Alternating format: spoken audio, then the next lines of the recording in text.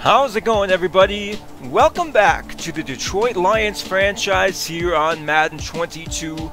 My name is Football Fan Forever, and it is Week 8 as we face off against the Minnesota Vikings for the second time this season. The Lions saw their surprise 6-game winning streak to start the season snapped last week against the Cowboys in a game which our defense was repeatedly shredded. We gave up over 500 yards of total offense to Dak Prescott and Ezekiel Elliott in our defense's worst outing in this entire series. Our margin of victory over the Vikings back in Week 4 was just 1 point, so if we're going to come away with a victory here today, our defense is going to have to play better. Adding to our challenge this week is the fact that starting cornerback Amani Oruwariye is missing another game, this time with a high ankle sprain. So he will be out against the dangerous duo of Justin Jefferson and Adam Thielen, and we'll look to the likes of Ifeatu Melifonwu to step up into his place. We might have caught a break, however, as we're not the only team dealing with injuries. Dalvin Cook has an upper arm fracture that will keep him out at least 1 week beyond this one. So at least we won't have to deal with the versatile superstar running back this week. Instead, we'll direct our efforts towards trying to slow down Alexander Mattison. Madison has more of a between the tackles running style, which is good news for us because that funnels him right towards D'Angelo Carmichael, who has superstar development.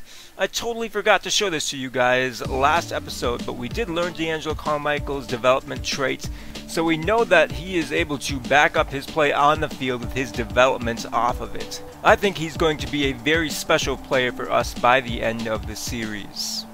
But that's enough pregame stuff. Let's get into today's matchup. We are on the road here in Minnesota, and we will receive the ball first. Here we go. Week 8 is underway, and we are in our color rush uniforms as this is a Thursday night football game, and Keegan Darby's opening kickoff return is a little bit of a clunker as he is stopped at the 20-yard line, which is where Bob Harrison in this offense will take over.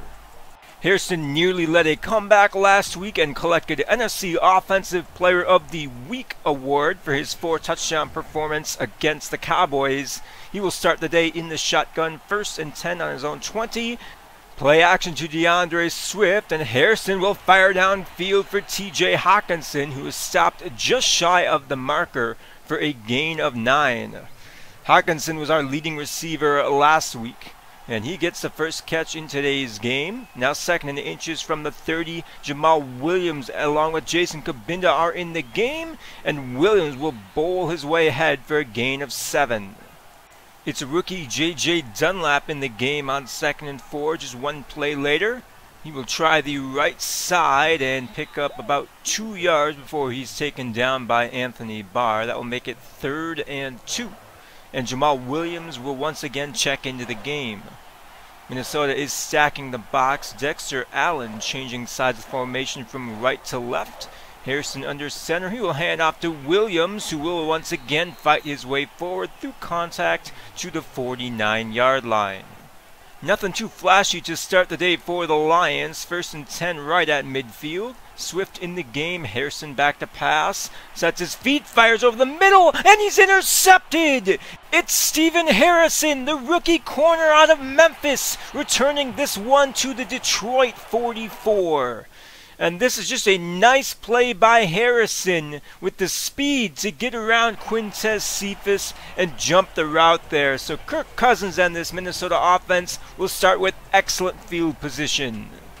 8 touchdowns, just 2 interceptions for Cousins on the season. He's hardly been as productive as the Vikings would like.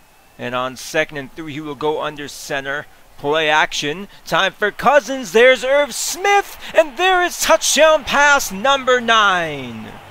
So it takes just 2 plays for the Vikings to capitalize on the Bob Harrison interception. They lead 7-0 after a 38-yard touchdown pass. Irv Smith on Sean Dean Hamilton. That is a matchup the Vikings will take every single time. So a tough start for both sides of the ball here for the Lions. facing a 2nd and 9 on their own 30. Deshaun Stevenson in motion. Harrison just gets this one away, and Stevenson doesn't have a lot of room. Gain of maybe 4 there, and it's 3rd down. Harrison in the shotgun, Swift to his right through wide receivers, but no time for Harrison to throw as Michael Pierce blasts him back at the 27-yard line. He made a really nice play to jump over Halapulivati Vaitai and bring down Harrison, as Minnesota is off to a really strong start here. Up 7-0 with a chance to make it a 2-score game.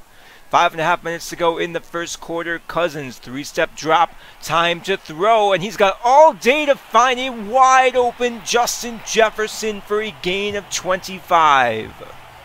So already 2 big plays given up by this Detroit pass defense. They will switch to a 3-3-5 look here on 2nd down, and Madison will try the left side, bouncing off of Will Harris. He's brought down after a gain of 14, as the Vikings are now on the edge of field goal range here, 1st and 10. You gave up a lot of yards after contact last week, as Cousins stands tall in the pocket, firing over the middle as Madison shakes through a tackle, picking up 5 yards, and that will lead to a 3rd and 4. Cousins in the shotgun, Madison to his left. Blitz is brought, it's picked up. Cousins under pressure will not find Amir Smith-Marset, and that will bring out the field goal unit. Quinn Norton missed a pair of field goals in week 4, but he is good from 47 yards to make it 10-0 Minnesota. So the Lions' first 2 drives ended with an interception and a sack. They have just 27 total yards, and most of those have come on the ground. 1st and 10, DeAndre Swift with a lane. He will pick up a 1st down and more to the 41-yard line. It's a gain of 15 and a 1st down for the Lions.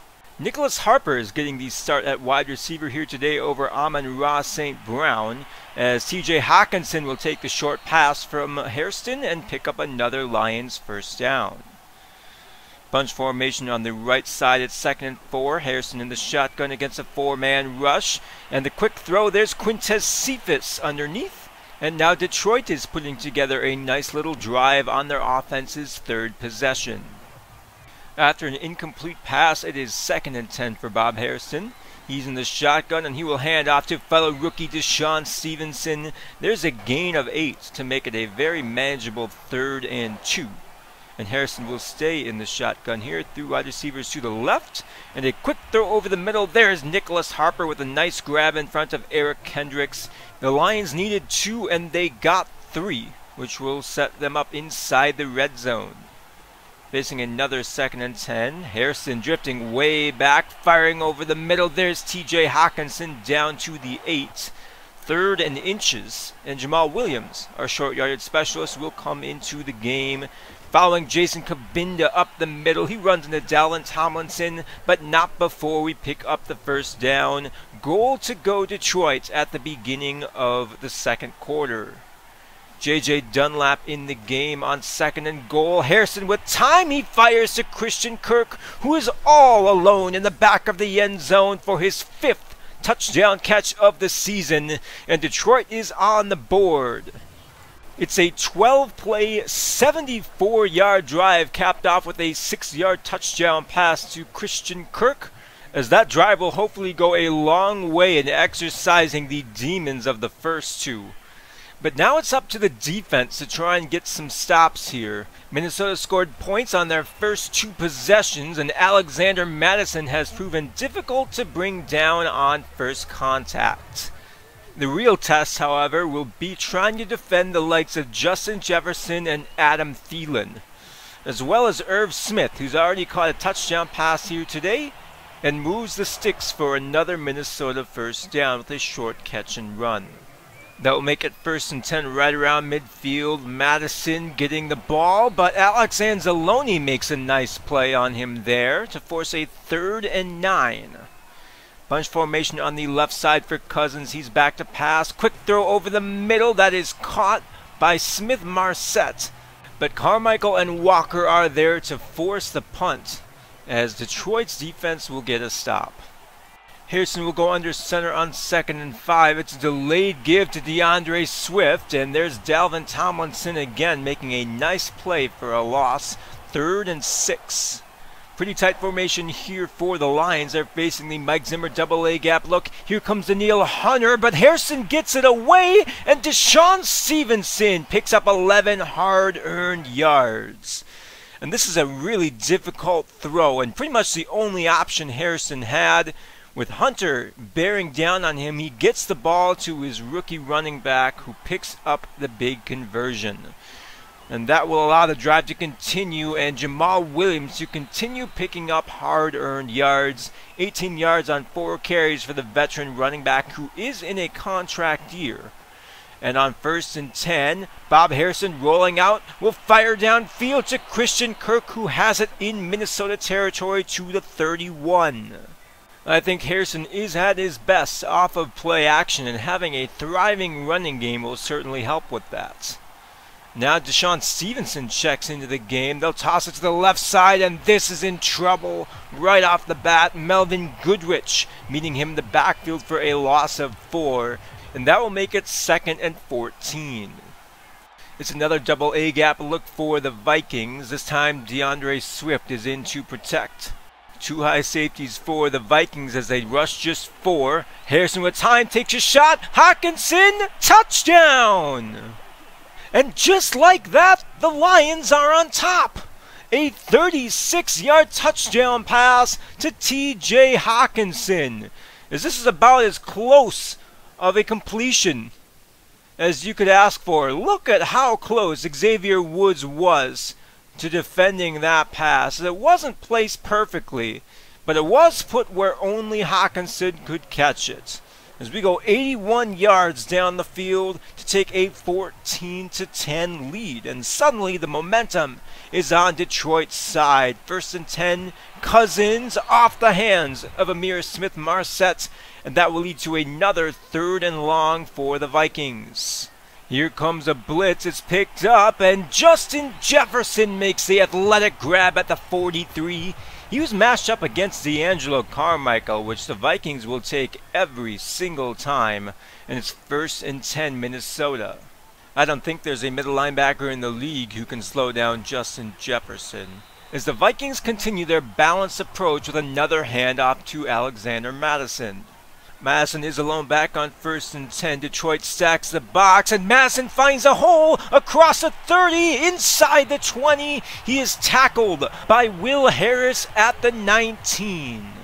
With D'Angelo Carmichael on the sideline, the Vikings take advantage, and now they are inside the red zone here. 2nd and 6 at the 2-minute warning. Cousins in the shotgun. He's back to pass against a 4-man rush. Time running out. He will fire this one out of bounds in the direction of Madison. 3rd and 6.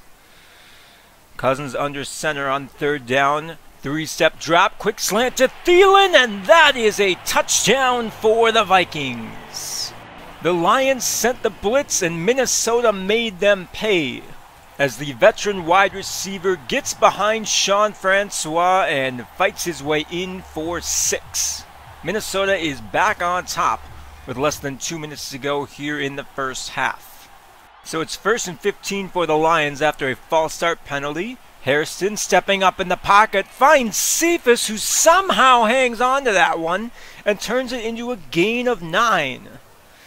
And all Harrison can do is shake his head. Look at what Quintez Cephas is able to do with Steven Harrison all over him.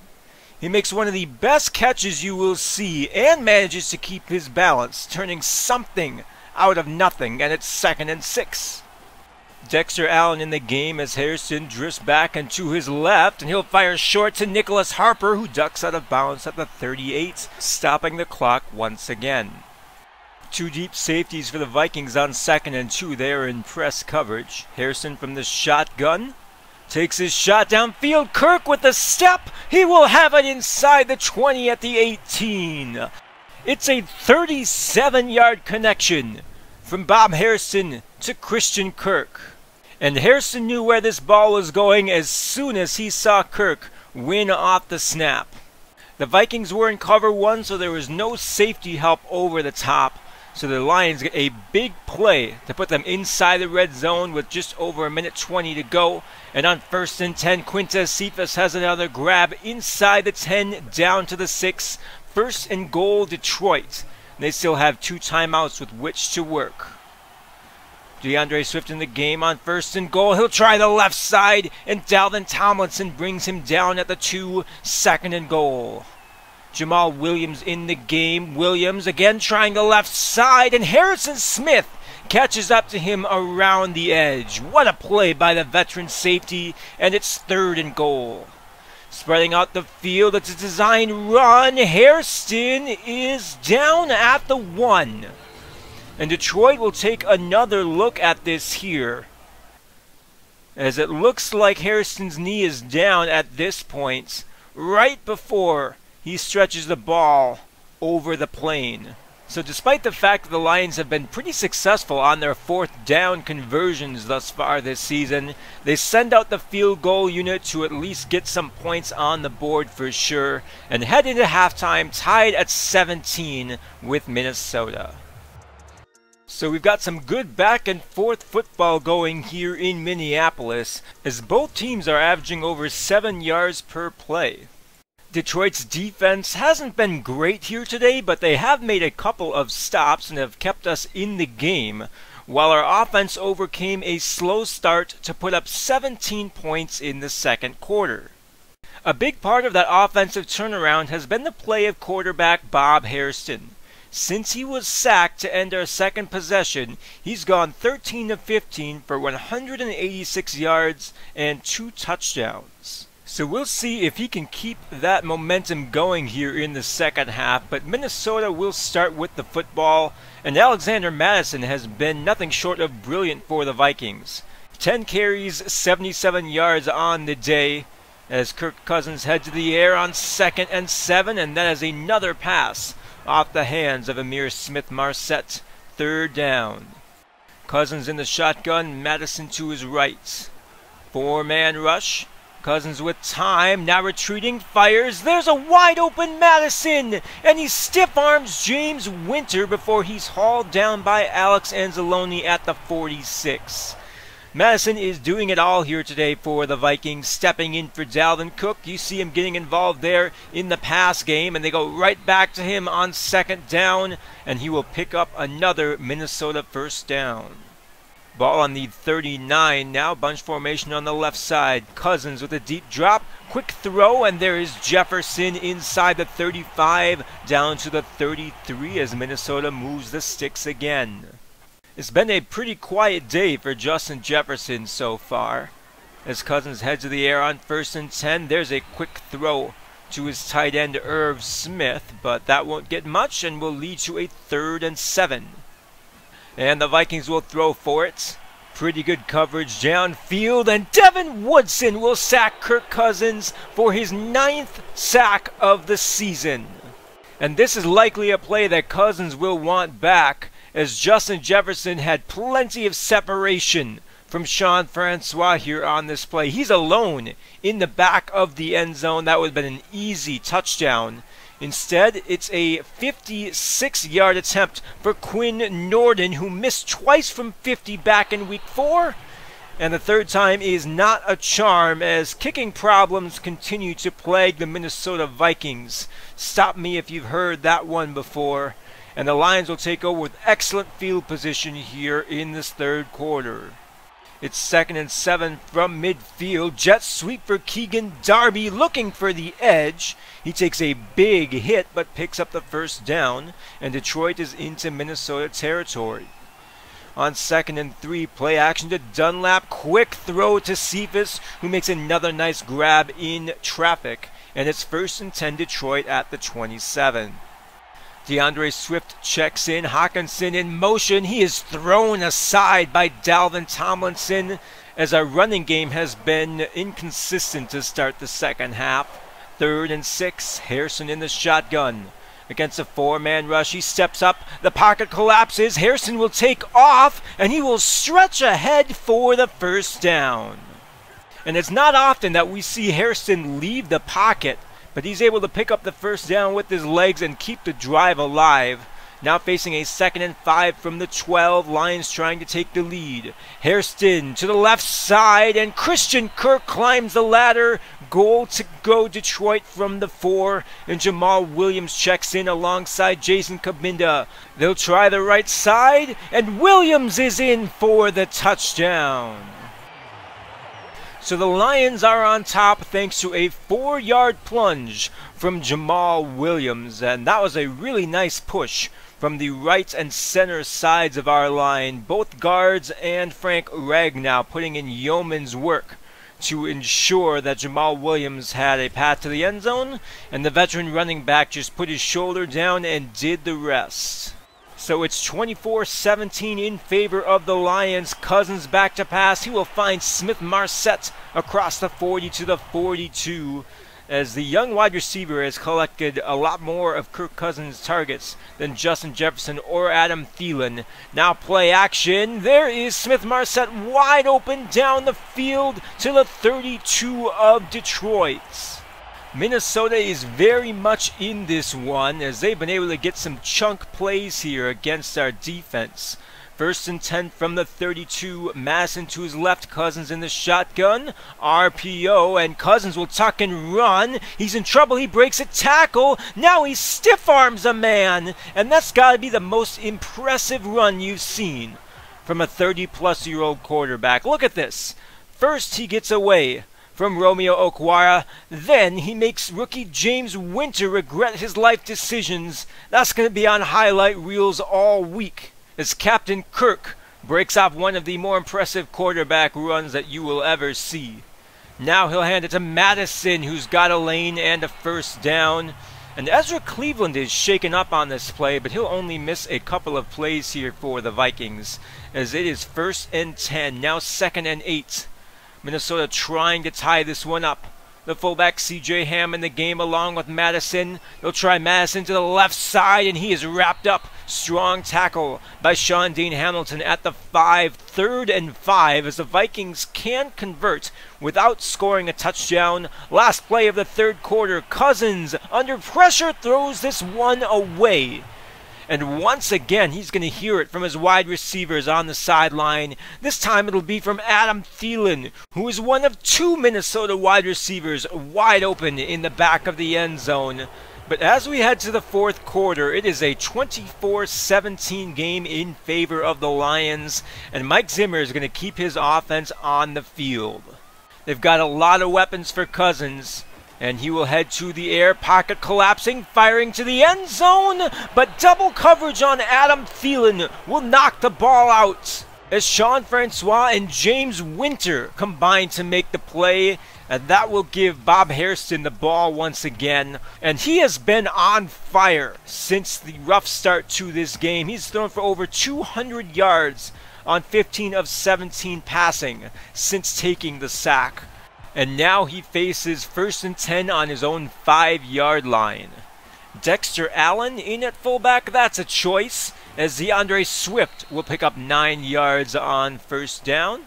And the Lions will convert, now 2nd and 6 from their own 20. Plenty of breathing room, and they'll head back to the ground game as DeAndre Swift runs through Anthony Barr for a gain of 8. So with less than 8 minutes to go in the 4th quarter, the Lions are going to try and drain as much clock as they can while adding to their 1-score lead. Here's a short pass to Nicholas Harper, which will pick up about 12 yards and the 1st down, as Hairston has, by and large, taken what the defense has given him. That approach has been successful, too. He's been very accurate and hasn't needed to challenge Minnesota's secondary, especially their 2 excellent safeties. And on 2nd and 12, he'll dance around in the pocket before finding Nicholas Harper, who turns upfield and takes the big hit before being tackled at the 40-yard line of Minnesota. 1st and 10, we're under 7 minutes to go here. Detroit closing in on field goal range. And there's a nice slant route to Christian Kirk, as Hairston read the blitz and knew right where he was going for that one. That is the 5th time he and Kirk have connected, as we're now inside 6 minutes. Three tight ends on the field, 2nd and 9. Nice cut by DeAndre Swift, who's inside the 15 down to the 12. The clock will continue to run as Detroit inches closer to adding to their lead. 1st and 10 from the 12, clock right around 5 minutes. Hand off to the shifty Deshaun Stevenson, who weaves his way down to the 5. It's a gain of 8, and that will lead to a 3rd and 2. Bunch formation on the right side. Harrison against the blitz. Unblocked defender. Harrison just gets this one away, as the Lions will send out the field goal unit to make it a 10-point game with just over 4 minutes to go, as Cousins reassures his star wide receiver that he might be looking his direction more often here with the game on the line. 1st and 10. Cousins back to pass. Throw to the left side. There's another catch for Smith-Marset, but it will be shy of the markers. 2nd and 3. The Lions in their base defense here on 2nd down as C.J. Ham is in the game, and Madison with plenty of room up the left sideline, tackled out of bounds by Jeff Oduka. It's a gain of 25 for the young running back, and that will put Minnesota with better field position here. That's a big play they needed. Now 2nd and 7. Cousins fires short to Smith, who will break a tackle to the 30-yard line of Detroit. Still on the right side of the 2-minute warning, Minnesota with 3 timeouts. They would like a quick score here, but that pass will go off the hands of Smith-Marset. That's his 3rd or 4th drop at this point in the game, as Minnesota will face a 3rd down conversion here. Quick throw to the left side. There's Adam Thielen down to the 10, and that will take us to the 2-minute warning. And I can't be the only one wondering what this game would be like if Thielen and Jefferson were regularly targeted as part of the Vikings game plan today. It's 1st and goal, Minnesota. Cousins out of the split shotgun here, facing just a 4-man rush. He's got time, fires to a wide open Keeney Wangu, and it's a touchdown for the Vikings as they pull within 3 here with 1:57 to go. D'Angelo Carmichael was assigned to cover Wangu in man coverage, but that's not a fair matchup, and Carmichael was left in the dust, as Minnesota will trust their defense to get a stop here, as Keegan Darby will get a chance to return this one. From a couple yards deep, he'll cross the 25, and he's tackled at the 27, as the Lions will try and get the couple first downs that they need to end this one. 1st and 10 from their own 27. Heavy formation. Jamal Williams to the right side. He breaks a tackle, gets a block, hits the gas. Williams, 30, 20, 10, touchdown. So forget running down the clock. Jamal Williams says, let's take it 73 yards to the house, as it takes the Lions just one play to effectively ice this game, as it's now a 10-point lead with 1:43 to go here in Minneapolis. So the Vikings will need a very quick score here if they want to get back into this one. They have all 3 timeouts, but time is not on their side. Cousins heading back to the air, over the middle, and there is another drop for Amir Smith-Marset. That is 5 on the day for the young wide receiver.